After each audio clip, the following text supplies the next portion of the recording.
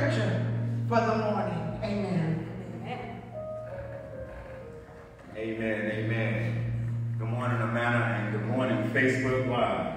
This morning's scripture reading is coming from Romans, the 8th chapter, the 26th through the 30th verse. Romans, 8th chapter, 26 through the 30th verse. And begins as thus. In the same way, the Spirit helps us in our weakness.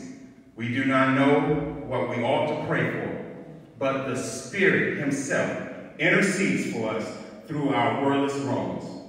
And he who searches our hearts knows the minds of the Spirit, because the Spirit intercedes for God's people in accordance with the will of God.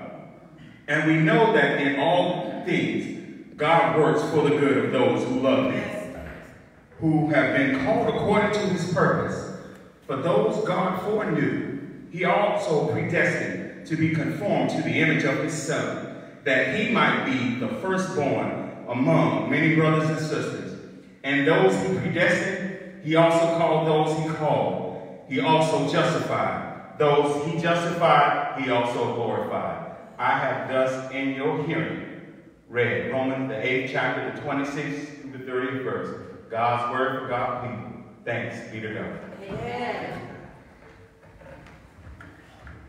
God is worthy to be praised this morning. We truly praise him for a word for his people. Our pastor is going to come forth now and lead us to the throne of praise. No, it's prayer time.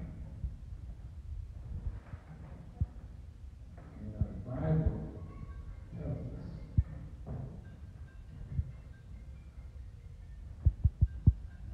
that if God shuts up heaven and doesn't rain,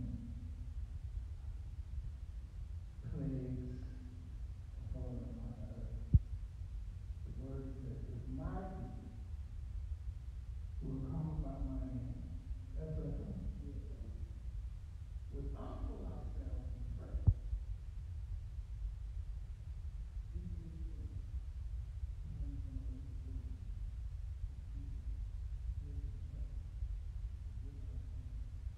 will heal the land. That's what the word says. Now, I think somewhere down the line, we lost sight of that humble ourselves part. You know, way back in the day, Grandma and them used to beg and plead and beseech God. You have to be humble to beg and plead and fall on your knees and cry out in need. Well, somewhere down the line, we began to think we don't need to beg and plead and ask and beseech God anymore. We started thinking we can just decree it and declare it ourselves. We don't need to ask. Yes. Well, maybe if we would start begging and pleading again and crying out in need, then maybe, just maybe, God would hear our prayer. Let us go before the Lord. Lord, we thank you now for this opportunity to be in your house. There are about 10 of us here. But Lord, we thank you for technology that allows the rest of our family and friends to be connected. And Lord, we say thank you right now. But we're thankful for life and health and strength. Yes. But we're thankful That we have an opportunity on today to gather with 10. But we don't know what's coming next week. But Lord, we know today we're in the house and we say thank you. Thank you. Lord, we thank you for love of family. But we thank you that folk are having to stay at home and get family. Lord, we thank you for everything that you're allowing to happen in our lives right now. Yes, sir. Lord, we give you praise and glory, but we know that you are God. Yes, sir. You made us. You know us. We thank you. Thank you. In advance for having a plan. We thank you that this world is not just spinning along any kind of way out of control, but that somewhere down the line, you are at work behind the scenes working this thing out for your good. And we say thank you. Right now, Lord, we need you. We need you, Lord. Folk are nervous. Folk are worried. Lord, would you remind us in your own way that you've got us. Yes, God. That you haven't left us. That you'll never leave us nor forsake us. Yes. Lord, whatever it is you're trying to teach us in this moment, Lord, would you help us to get whatever it is you're trying to tell us. Lord, help us to realize this ain't just same old stuff. Yes. But Lord, this is a message from you. Lord, help us to hear, receive, and then act on what we hear you telling us. Yes. Lord, we thank you for some of the things you're showing us. You're showing us that the church is bigger than the four walls of the building. And that even when we leave this place, we are still the church. Help us to carry out Christ's mission. Help us to not forget those who are in our neighborhoods who are elderly and can't get out. Help us to do your will. Lord, we pray right now that you'll forgive us for every one of our crazy thoughts, words, and deeds. Yes. Lord, would you wipe us clean? We need you. We're humbly coming before you now, realizing that you are our only help. That's right. You're our only help. Yes. You're a very present help in the time of trouble. We look to the hills. Knowing that you are our help. Lord, would you help? We're not too proud to beg. We come right now on this morning asking you, Lord, would you help us? We need you. We need you. We need you. We need you. We need you. We need you. We need you. We can't make it without you. We need you. We need you. Come, Lord Jesus. Come, Lord Jesus. Have your way in the rest of the service. Have your way in this place. Lord. Hallelujah. Have your way in us. Yes, God. And we're going to give you the praise. Yes, sir. That's right. And Lord, help our praise not to be a taken for granted praise. Yes. Help our praise as we move forward to reach the very rafters of heaven. Yes. And you'll look down and say, oh, they're my people. There they are. Yes. There they are. There they are. Yes. There they are. There you go. We love you now. Thank you, God. In Jesus' name. Jesus' name. Yes, sir. Amen. Hallelujah. Amen. Amen. You all know where our help come from, right? Yes. It's in Jesus. It's in Jesus. He's the one. It's in Jesus. Oh, we thank you, brother. Thank you.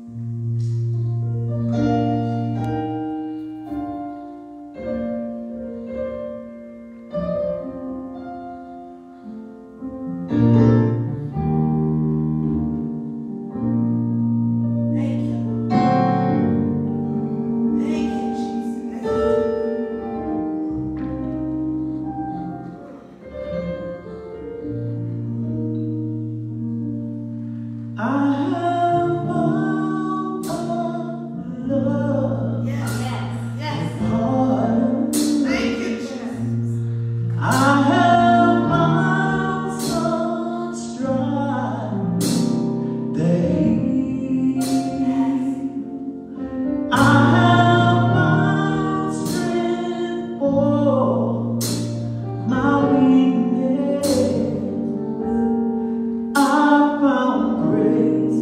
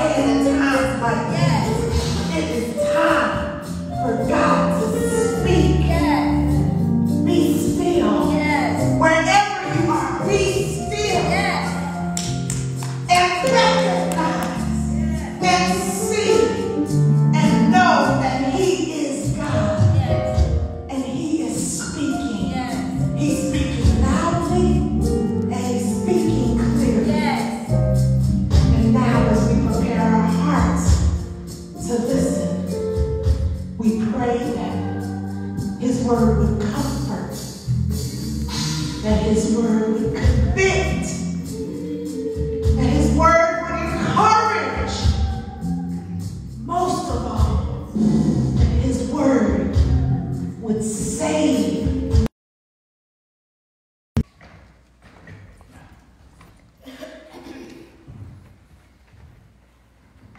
Wow. Good morning. Good morning. It's a little different this morning, but just want everybody to know, wherever you are, act like you're in church.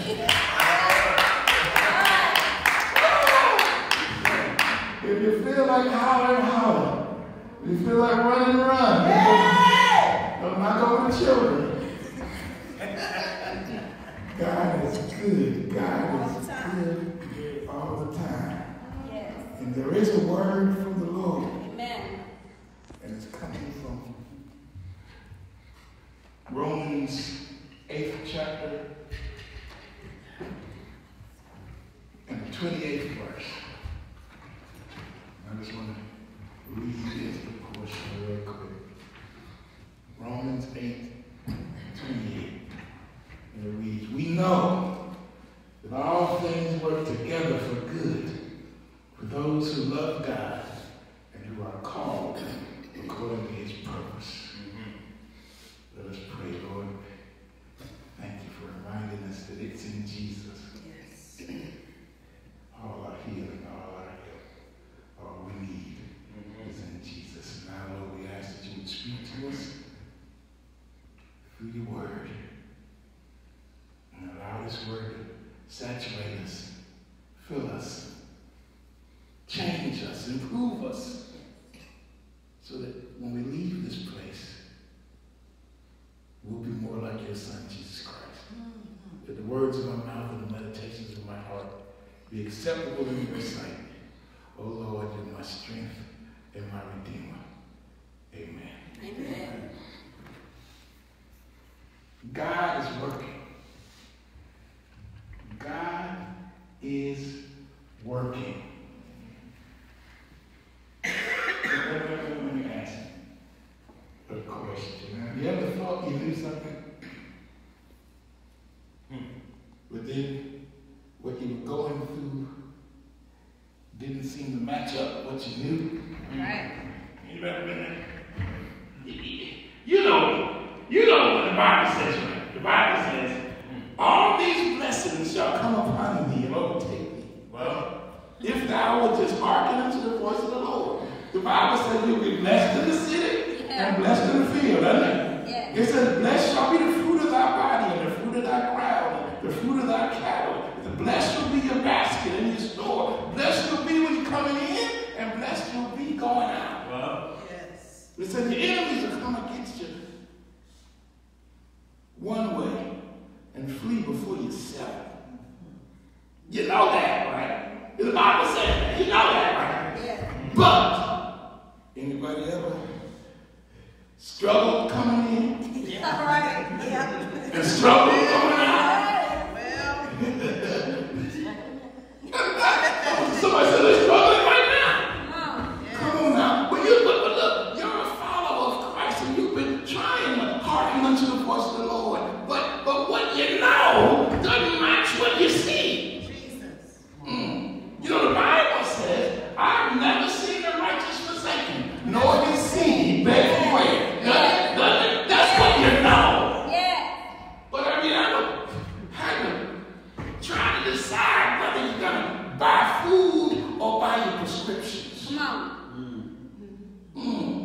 What you know not really matching up with what you see. You know, the Bible also says in Psalm 91, because thou hast made the Lord, which is my refuge, even the Most High, thy habitation, there shall no evil befall thee, neither shall any plague come nigh thy dwelling. That's what you know. But it might end up somebody in your house or your family ends up with corona.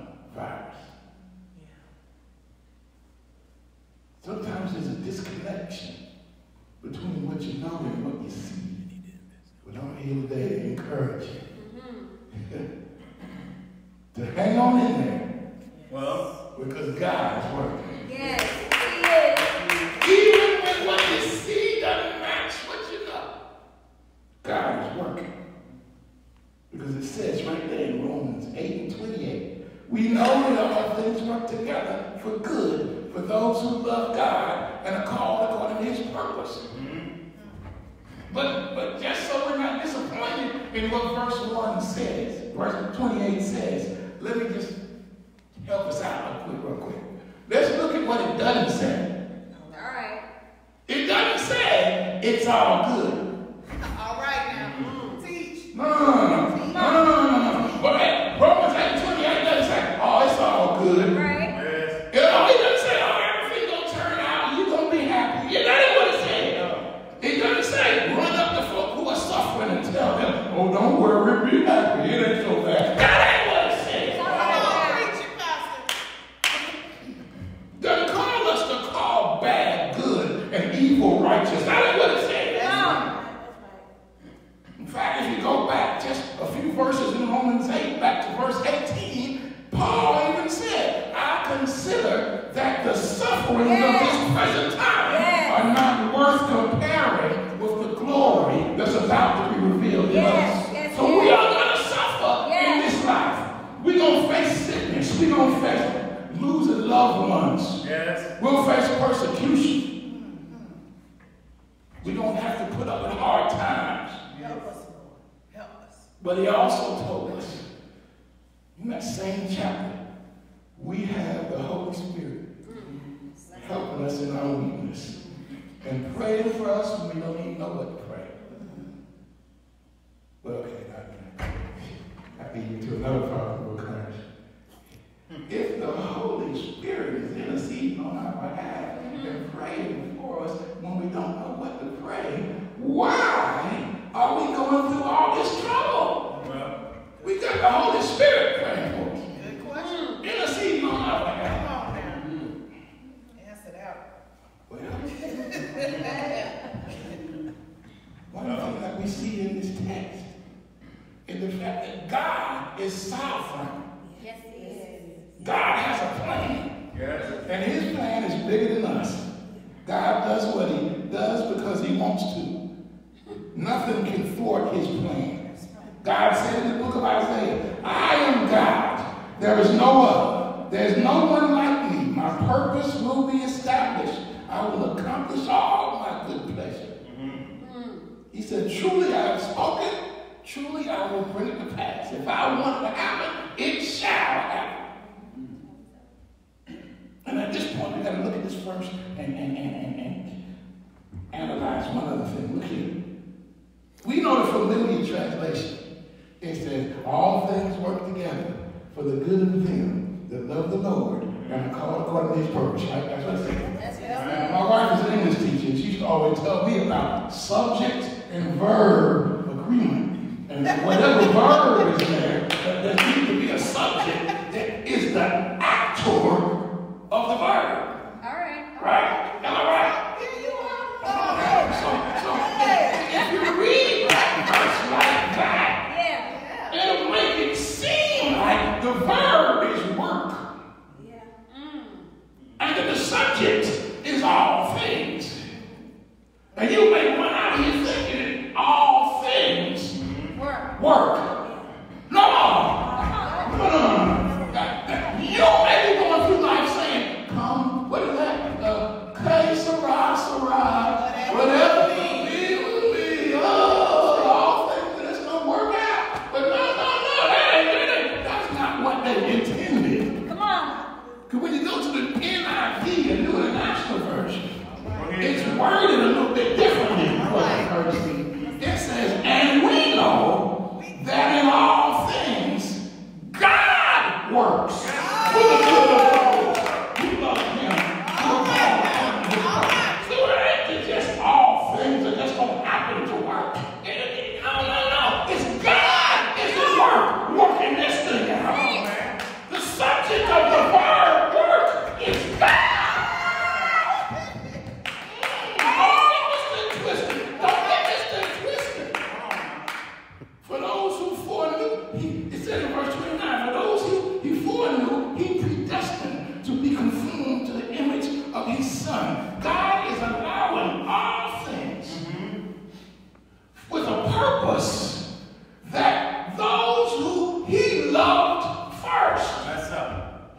would be conformed to the image of his son.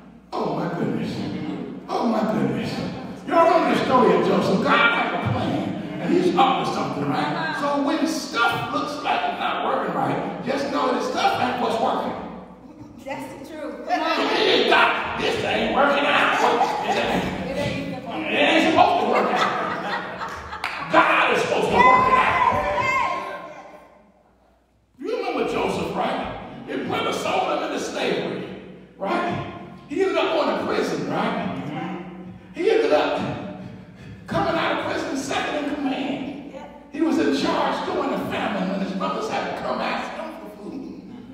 After all the suffering he went through, after all the tears he cried, after all the long nights and the wondering, God, what is up with this? When Joseph got to chapter 50 and verse number 20 in Genesis, he was able to say, you know, as for you, you thought evil against me, but God meant it for my good. To bring to pass, as it is this day, to save much people alive. God is sovereign. Yes, he is. We suffer because God says it's all right for them to suffer for a little while. Nothing happens that God doesn't allow. A couple more things we're going to the house. It said all things work. God works all things for good. Right? The good. That's the plan. God's plan is a good plan, Chris. The good that God works, don't get it twisted though. It ain't a new house. It ain't a new car. It ain't even a happy family. It ain't a life and health and the pursuit of happiness. God's plan is that the people that he loved first would love him back in order that he could mold us and shape us and conform us into the likeness of his son. He's doing all of this stuff. He's allowing coronaviruses to come through. Why? So that at the end of the day, those he knew first, those he loved first, would be conformed to the image of his son. In other words, he's trying to get us, and he's already justified us. He's trying to sanctify us and set us apart and make us like Christ. So he's molding us and he's shaping us in the image of Christ. He's got to take currency and squeeze him a little bit and stretch him a little bit so that he can be like Christ. You might have to go through some crying so that you can end up like Christ. Come on. The late great Darrell Coleman used to have a song. He said, he's preparing me because he cares for me. He's maturing me because he cares for me. He's arranging me. He's rearranging me. He's preparing me. He's training me. He's tooling me. He's purging me. He's pulling me. So I have to cry a little bit. Lord, it's all right. Because I know you have a plan. Okay. We're going to summarize this thing now. So, it's what we're going to play. We're going to the house. We're going to the house. We're going to eat. We're going to the house.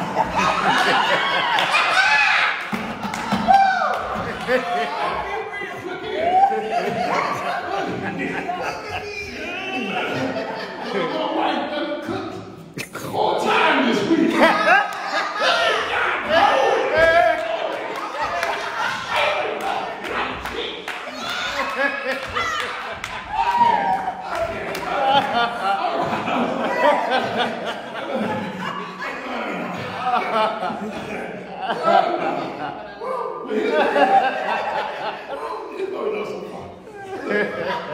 The scripture didn't mean it's all good. It don't mean everything is good.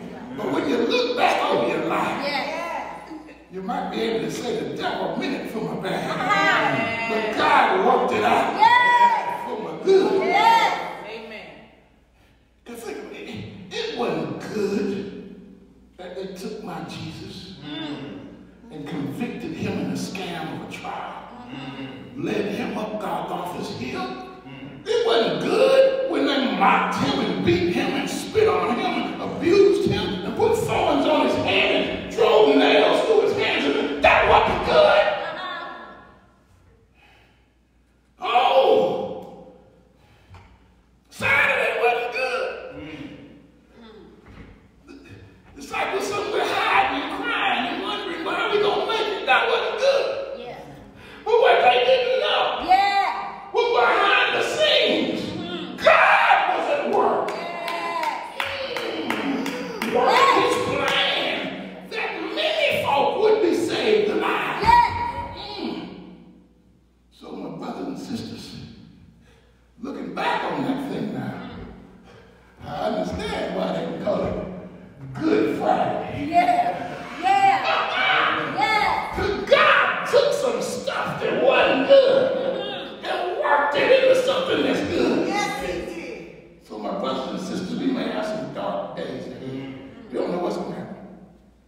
This may be the last time we can even gather in this church and do a Facebook Live. We don't know what's going to come down the pipe. Yes, sir. We don't know what's going to happen. We don't know how much longer we're going to have to socially distance ourselves. We don't know how much more this virus is going to spread.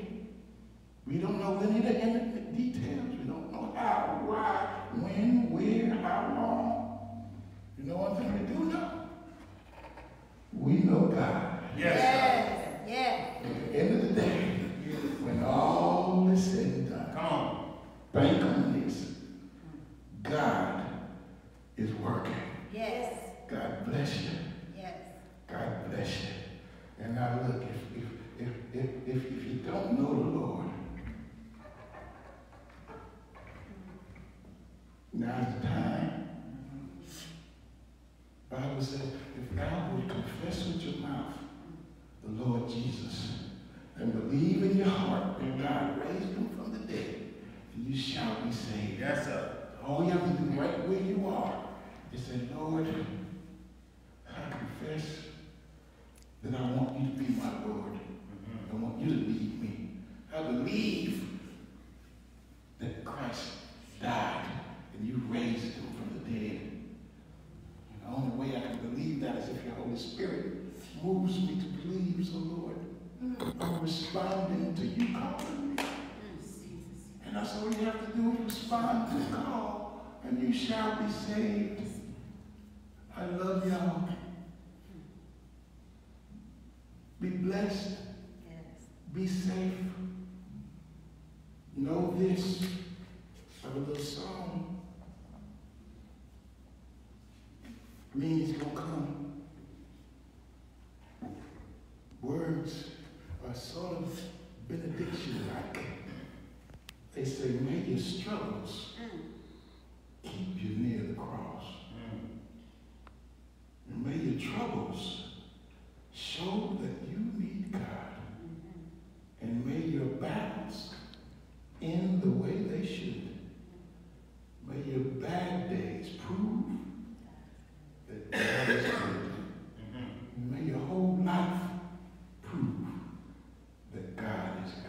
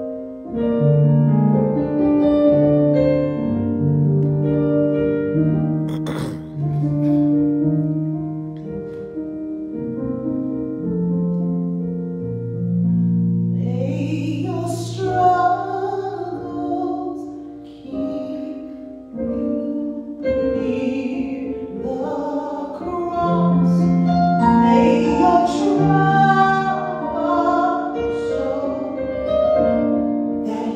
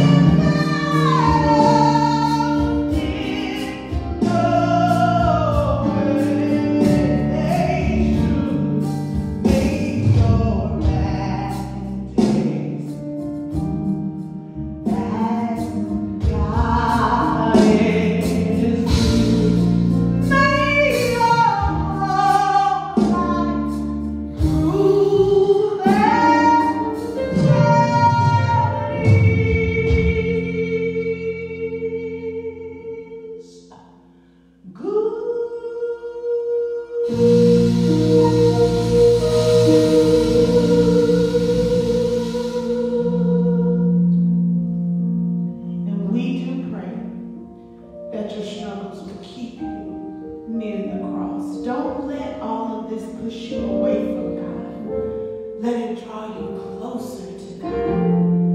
We do pray that your troubles will even show you that you need God. We weren't meant to live out this life alone. But when we have God, we have everything we need. Let your bad days prove that He's good. And you know that your battles will always end the way that they should. We pray that you will bless. Don't forget at some point in this day to worship God in your giving. Whether that's the giving of your tithes and offering, the giving of your time to help someone else, or even if you chose this day to give your heart to God. Don't forget to worship through giving. And if you would like to plant a seed here, you can download the Givelify app and find Amanah AME Zion Church, and you can know that you are planting your seed in good ground. You can also mail your offering to P.O. Box 1069, Knightdale, North Carolina 27545. We pray sincerely that we will see you next week. But until then, God be with you wherever you are, and know that you are not alone.